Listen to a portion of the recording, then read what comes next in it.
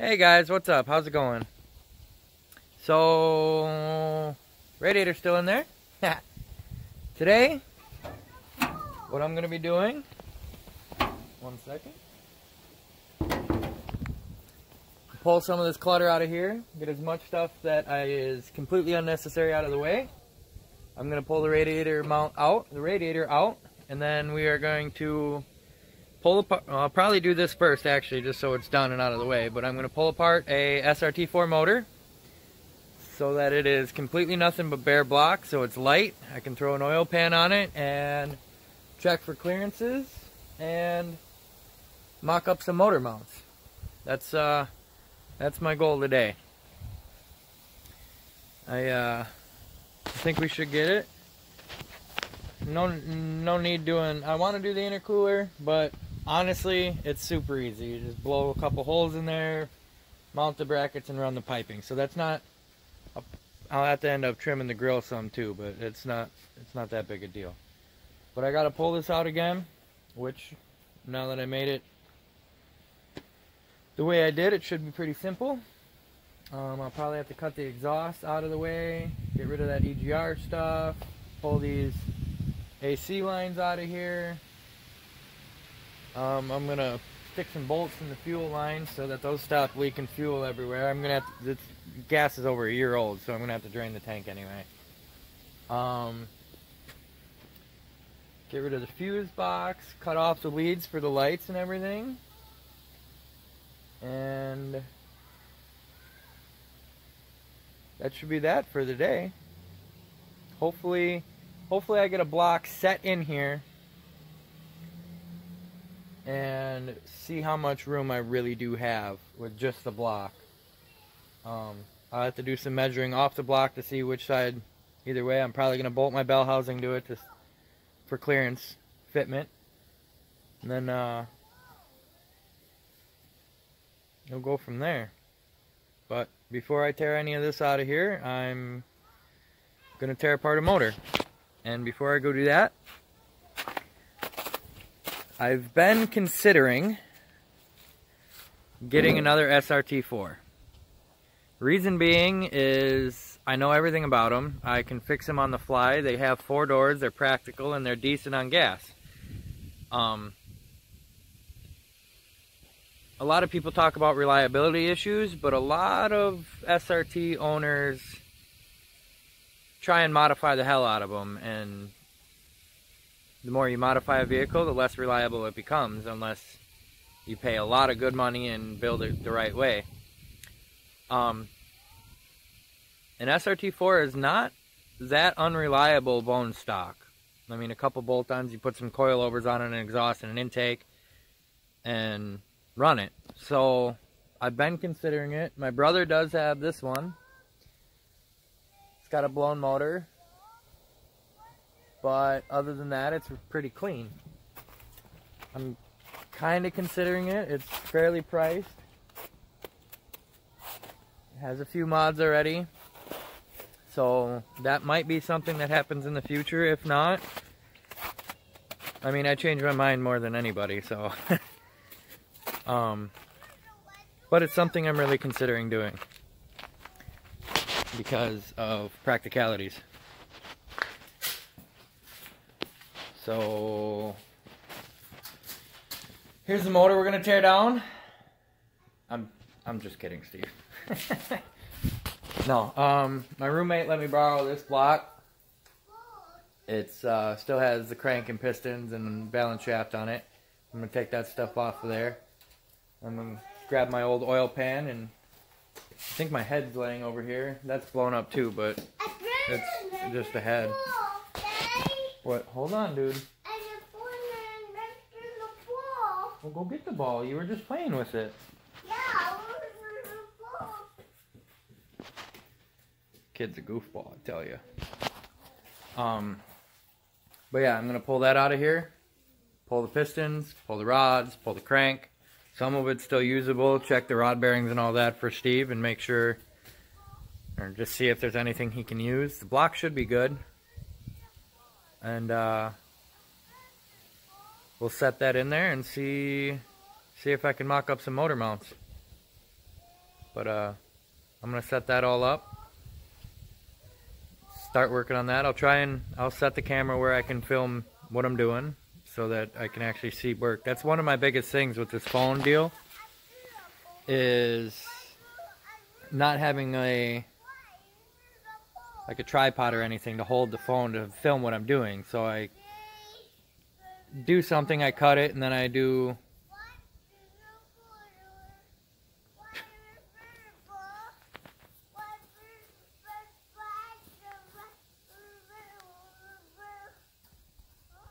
Hey Dominic, you ever stop talking? No. I didn't think so. Yeah, get your ball. Silly kid. Anyway, I don't have a tripod, so I can't set the phone up and film what I'm doing while I'm doing the work. So I apologize for that. Being like, oh, I'm going to do this and then do it without filming it and then having it done. I don't like that. It bothers me. So I'm going to try a little bit harder to film what I'm doing as I'm doing it. So I guess I'll pull this out, set up the camera as best I can, and start pulling into it. Alright, thanks guys. Well, I got some bad news. I'm gonna have some height issues from the very bottom of the stock oil pan to the top of the PCV valve, which is the tallest point, is 28 inches. And on the truck, from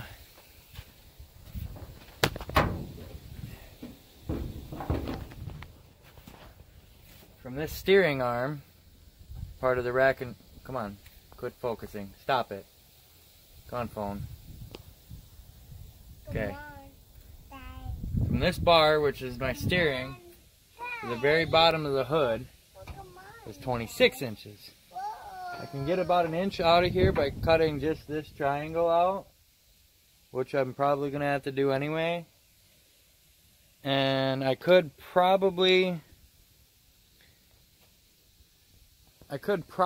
going to put a steering rack in it anyway, so I'm going to be modifying this, and that bar is going to be gone. Which is fine. I'll figure it out. But for today's video, I will not be making motor mounts. I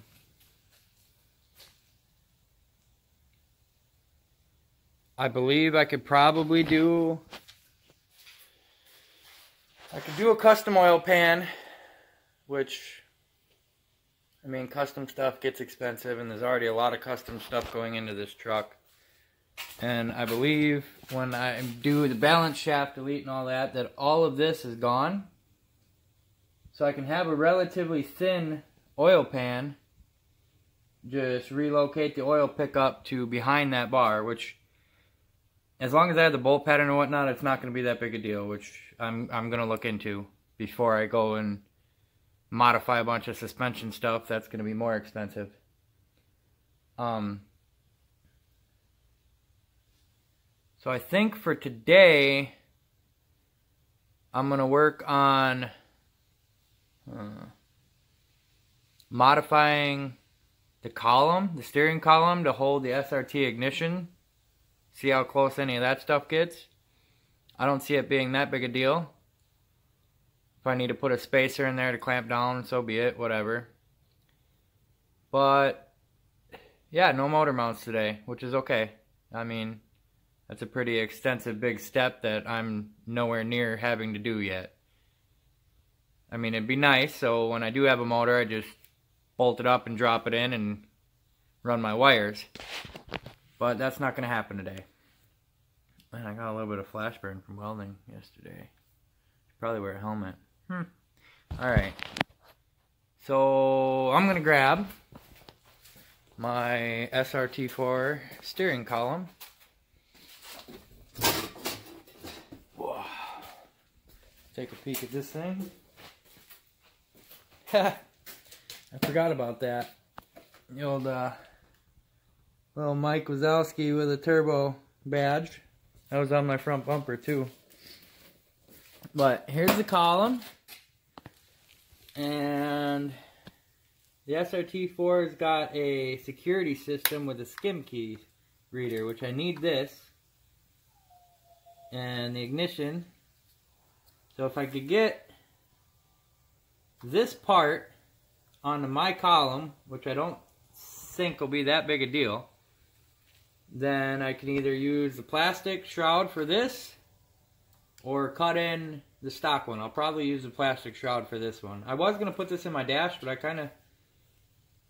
want to leave my dash alone, honestly, other than the 3 gauges I'm going to be running in the pillar. I want the inside of the truck to look as stock as I can. I want it to look like a sleeper until I go do all my suspension and do a flare kit and all that.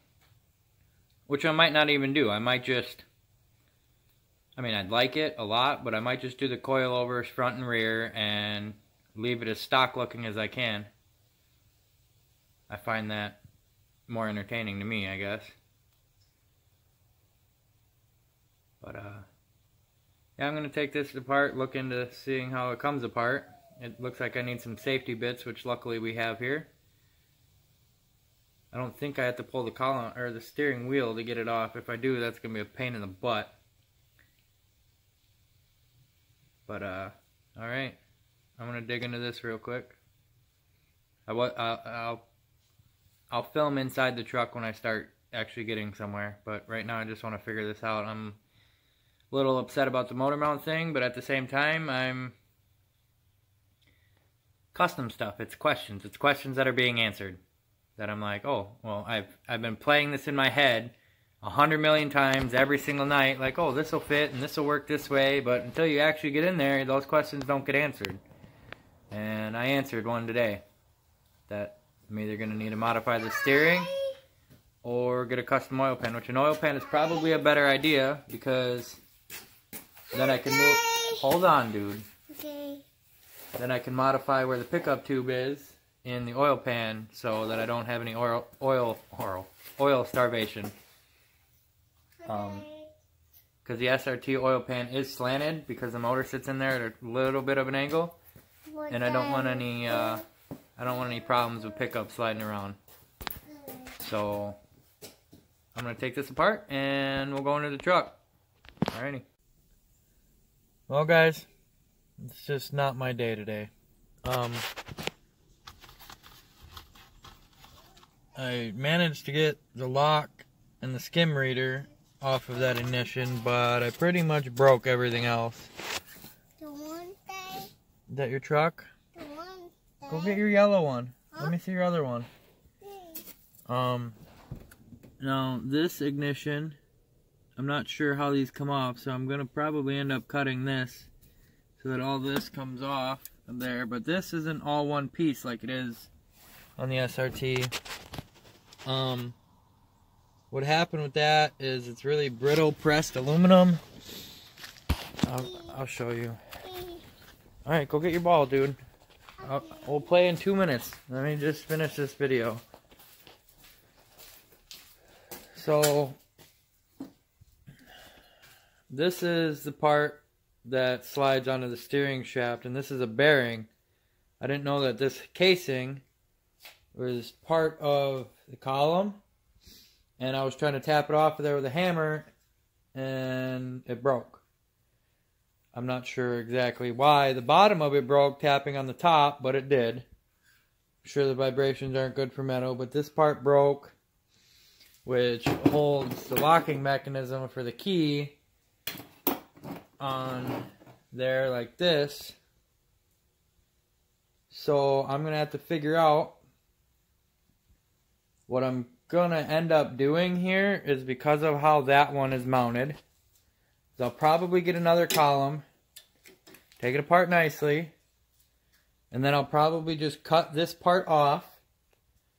And then there's a metal hoop that goes from there to there, just like the Mazda one. And I'll just cut all of this front part off.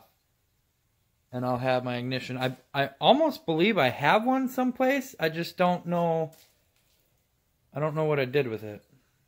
I thought I set it aside like, hey, I could use this, which I'll look for it real quick. It might be over in one of them boxes that I have. But worst case scenario, I just need another column. Hopefully we have one. I'm sure there's something here. But yeah, I'm definitely just going to take a grinder and cut it apart and trim it down to what I need instead of ruining it again. I'm a little irritated, but it is what it is. I mean, you don't always get lucky. I probably spoke too soon yesterday saying it's something that's meant to be. So I'm going to dig in these boxes real quick and see what part I actually have. And we'll, I don't know what else to do. I mean, maybe I can clean up the bay a little bit and do some stuff with that. Trimming and cutting that stuff out of there, but just one of them days. Not everything goes as planned. Oh well, I'm going to look through these boxes. Well, I found it. I trimmed it up. So I just need the locker and ignition tumbler. Or I had the tumbler, the ignition switch on the opposite side, which is fine. Like, we have enough cars here, I'm sure I can find one. But, yeah, I'm a little excited that I found this and it's not broke and all the little tabs are still there, and I trimmed off that faceplate, and this just guarantees me using the multifunction switch out of the truck and the ignition out of the SRT. At least one good thing happened today. So I have this, I have the tumbler, I have the key, I have the PCM, I have the skim reader, everything out of my SRT.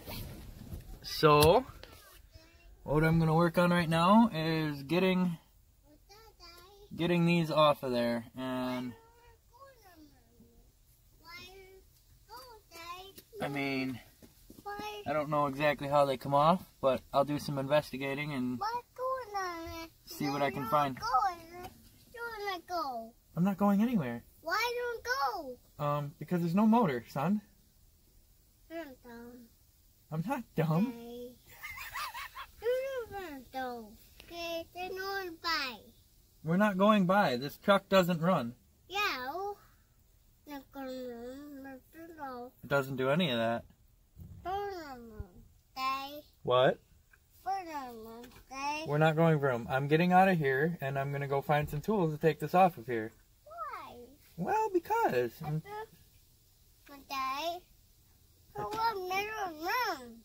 Alright, look out. Get out of my way. Okay. Thank you. Tell you what, dude, this kid is something else. I'm blessed with him, I tell you. But I'm going to cut these wires, and maybe I'll just bash the fucker off with a hammer, because it's aluminum, and I'm not using it again. Didn't matter anyway. It's not a keyed ignition. Like, I can stick anything in there and start it. A fucking screwdriver, a knife, a penny, anything that grabs the outside. It's known on Mazdas. The keys go bad, and there's nothing to keep the tumbler from locking. So, for a safety aspect, I'm glad I'm putting a different ignition in here anyway. Or security, not safety. But, alrighty, I'm gonna work on getting this off of here and cutting that off, and we'll see what happens here. Well, got the old one off with my combination drill bit, grinder, hammer, screwdriver, brute muscle stuff. So that's off of there. I'll mock up the other one. Dominic, get out of the puddle. What are you doing? No. Hey, what is that? Your ball. Yeah? Oh. Now what? The ball. I'll grab that for him in a second. But, yeah, I'm going to bolt this back on there and mock up that one. See what happens. The Archie ball. I'll get it. The Archie ball. Well, I got this on here. That don't move. I got the skim reader mocked up. I got it marked. I need to go get a locking tumbler and the ignition switch that bolts here. And I am going to have to do some plastic trimming. I mean, this hold up. This whole top part sits on here nice. And that covers some stuff. It might not look the prettiest, but at least this part, top part will be covered. I'll have this whole bottom section. This I'm gonna have to drill out to sit over it. And then I don't know if this will tuck back far enough. From where it's lining up like that, it don't look like it. But if I gotta notch this out and that hang out the side, I really don't care. Like, I'll paint it to match the same color as the interior, just so it's not as noticeable. That ignition on this side is fairly big, but it should go in there. And then I have the tumbler and everything else. There's a pretty big gap. I just jammed a washer in there for now. What I'm gonna do with this is probably just weld this top part to the column because it doesn't move. I'll just keep all of this in there and then put a nice, well, not nice, it's gonna be ugly as shit because this welder sucks, but I'll get a bead in here and get this tacked down to the column so that don't move. And then if I ever have to take this off, I can still take it off of the column and everything line up. And then I'm gonna have all my wiring stuff for this right here. I'm gonna have to tap into this from the SRT harness and wire all of these switches, which are all simple stuff, the blinkers and stuff like that, the lights. They're just on-off switches. There's nothing complicated really, except like finding out what fuses are needed and stuff. And then the ignition, all of this will just be the stock SRT plug from the harness. Simple. And then I need to, this is a cluster. I'm going to end up, I don't know if I'm going to de-pin them or just solder onto leads. De-pinning will probably give me better ohms, but the other way is going to be simpler. But I got a wiring diagram to read through to figure out what each wire does to each spot. Some of them are going to be gone, like just off the top of my head, like the seatbelt safety switch, and this truck doesn't have airbags or four-wheel drive or ABS, so none of those lights are going to do anything. Maybe I will make it work. Maybe, well, yeah. Just cause, like, the more complete a swap is, the cooler it is. So, if I have everything in here working as it should, the check engine light, the brake light, the oil light, and all the gauges and everything else, the cooler this thing's gonna be, and the more functional and safe and reliable it'll be. I mean, I'm driving it, so reliability is probably out the window, but and I'm glad I have this wheel. There's another Mazda steering wheel that's just a straight bar with two horns. I like this one better. It's a little bit racier, and this cover's on here for like really no reason other than whatever reason. I mean, the steering wheel underneath it's aged, but it's not like really beat up. Like, there's no chunks missing or nothing. It's just cracked and it's slippery. But I mean, I could eventually get some kind of fancy steering wheel, but like I said, I want this as stock as I can. On the interior, I mean, obviously I have SRT 4 seats, but that's just because they're way more comfortable. But yeah, we'll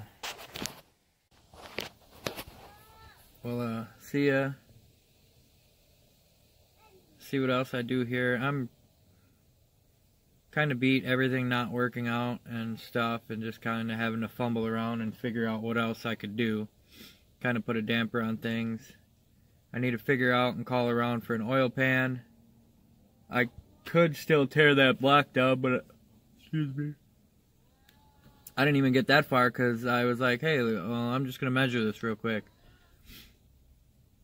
Honestly, what I think I'm going to do is...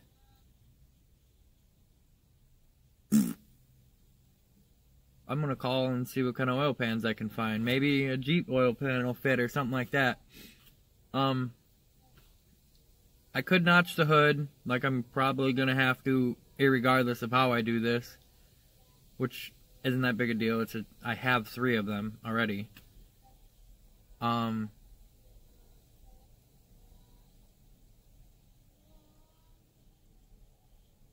gonna do some research and see what I can do with oil pans.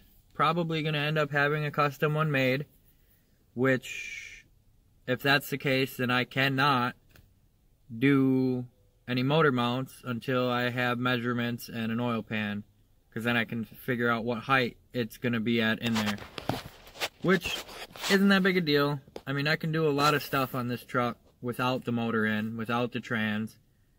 I mean, I still gotta wire everything in and do the dash stuff, and... Wow, I am tired today. Maybe nap time. Yep. Dominic, you wanna take naps? No, you don't want to. I'm going to. We'll figure it out. What's he doing? Crazy child. Anyway. Maybe I'll do my steering stuff and just buy the room and then not have to have an oil pan made. Cause that other cross brace, I don't want that in my face, dude. You got that? What are you doing? All right. This brace here, this is the main brace, right here. And that is a solid 2 inches lower than this one, which this bar is the only one in my way. This metal can come out. Get rid of that. This steering bar is the only thing in my way to completely fit it. So maybe I'll just look into the steering rack. Instead of doing rack and pinion, I'd really like a steering rack. And I feel like I've seen them use Miatas. But I think the way it bolts and how much sturdier it is, I might look into a Dodge Dakota one. Because it's really symmetrical. And how it bolts, I can turn it. And then I'll just take this. The steering column shaft, this whole box will be gone. And it'll just kind of turn and go into the steering rack. That might be something I'll look into. Because that might be cheaper than an oil pan, and I want to do that anyway down the line. So I think that's it for today. I'm just gonna clean up, go inside, hang out with my kid, and come up with a plan for doing something else. These motor mounts were absolutely shot. The rubbers broke clean off of both of them. So, and I don't know what style motor mount I want to use. Maybe I'll hard mount it to the body and not have any bushings at all. Maybe I'll use the old biscuit style that some of the 350 swaps use. Maybe I'll just buy stock Mazda ones. I don't know yet. A lot of those unanswered questions, I guess. But for now, I'll see you guys later. Goodbye.